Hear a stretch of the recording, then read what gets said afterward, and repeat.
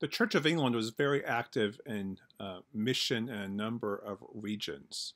Uh, this sets the stage for the global spread of Anglicanism and the Anglican Communion as we know it today.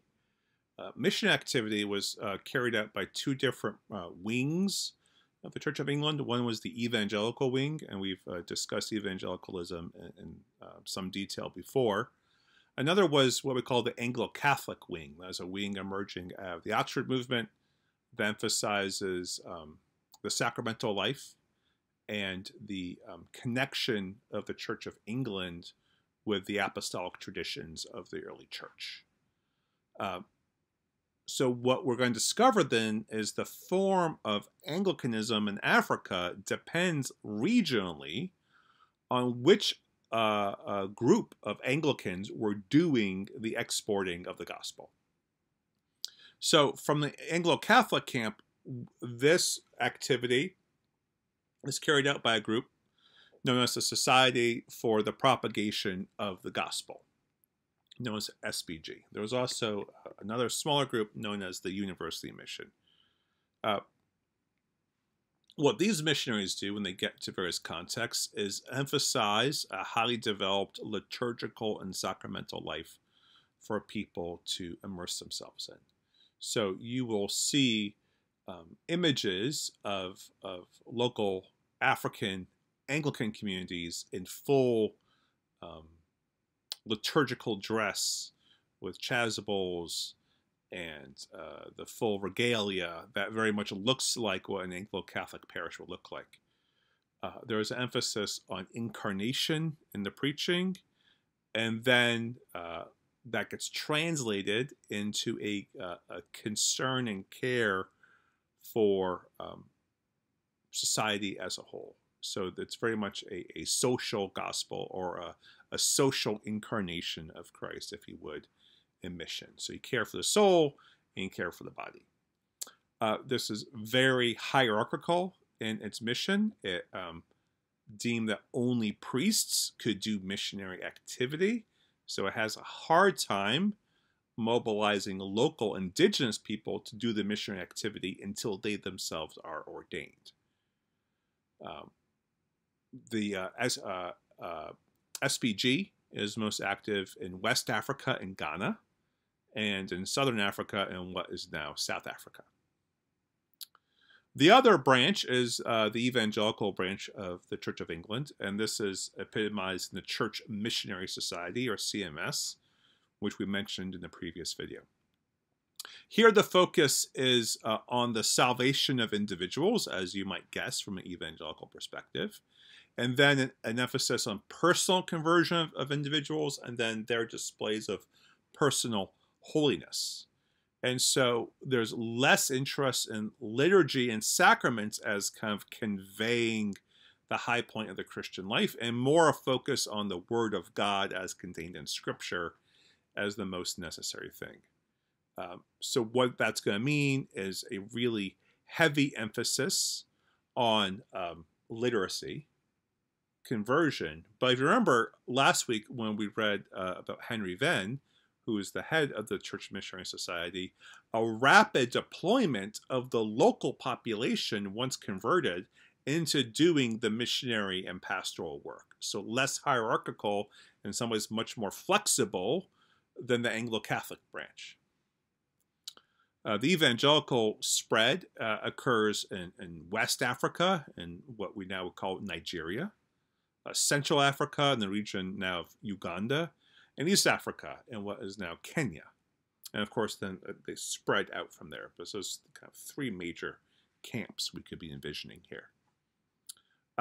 One of the things that both groups of missionaries often discover in their activity is that wherever they go, people have already heard about the gospel. People have already heard of Jesus Christ. They never go to a village and really feel like it's the first time anyone there has ever heard anything about Christianity. And this is because in traditional African societies, young men often traveled, sojourned outside of their societies as part of the rites of adulthood. You go exploring, you go in a way, it's a way of discovering it yourself. And it appears that it's these young men who cross different cultural and social boundaries, often end up in contact with already established missionary zones. And when they return from their travels, they bring back word of what they've heard. And that includes hearing about Jesus. And so there's a quote by scholars of missionary studies, which is this, that the first missionary arriving in a certain African village there to proclaim for the first time the name of Christ was never first. So it's an interesting way of decentering the image that it's solely the European or the American who brings the gospel to any one place, but rather there's already a complex cultural interchange happening, and Christianity is part of that interchange. A significant center for Anglican missionary activity was the establishment of Fura Bay College by CMS in Sierra Leone. And this college is established really to educate those who've been liberated from slavery, and it ends up being this epicenter of educating West African leaders. And so its nickname, the Fura Bay College still exists, its nickname is the Athens of West Africa, this kind of key site of learning. Because Fura Bay College is set up to educate and empower local Africans, this becomes very useful as they move into leadership positions, especially because European missionaries were often susceptible to diseases in the tropical context where they were working that they had no natural immunities for. And so we discovered that in about a 50-year time period between 1843 and 1899, we have about 112 native clergy, those of African descent, associated with the Church Missionary Society, serving as pastors or catechists. This is a key strategy of the evangelical movement, is to quickly empower people on the ground to do the work. One of the great paragons of that work is a figure known as Samuel Ajayi Crowther. He is our first African Anglican bishop. He is a member of the people of Yoruba, which is in contemporary Nigeria. He is captured by Muslim slave traders as a child. He's abducted. He's put on one of these slave ships.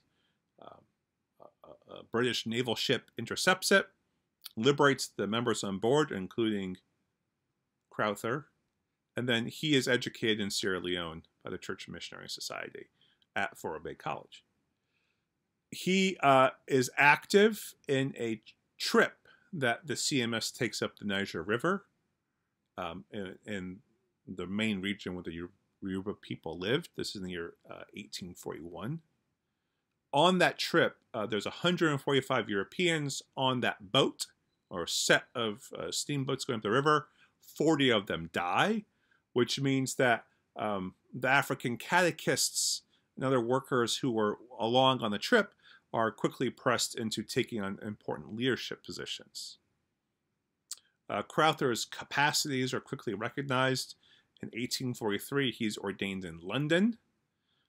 And then he ministers in both Sierra Leone and what at that time was called Yoruba land, which now we would call Nigeria. And so there he focuses on a very common Christian missionary strategy, which is to convert chiefs. So we've gotten outside these zones of liberated, formerly enslaved people, and he's going into the interior to try to now convert the leaders of the Yoruban people.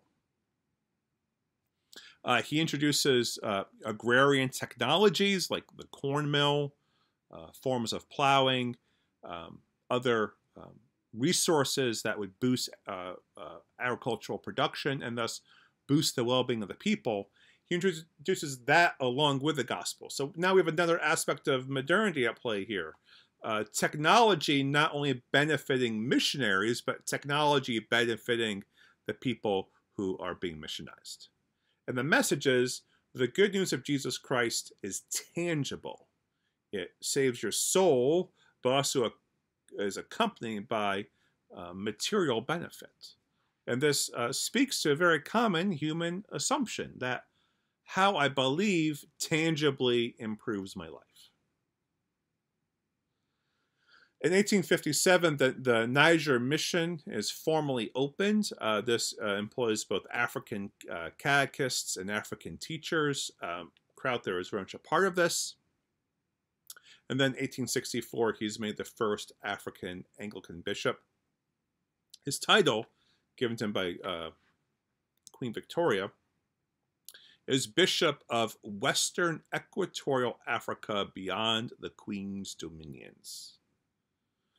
The Bishop of Western Equatorial Africa beyond the Queen's dominions, which gives you a real sense of both where he's located, right there in Western Africa, and outside of British imperial control itself. He has authority within the interior of Yoruba land, but only over African clergy, not European ones.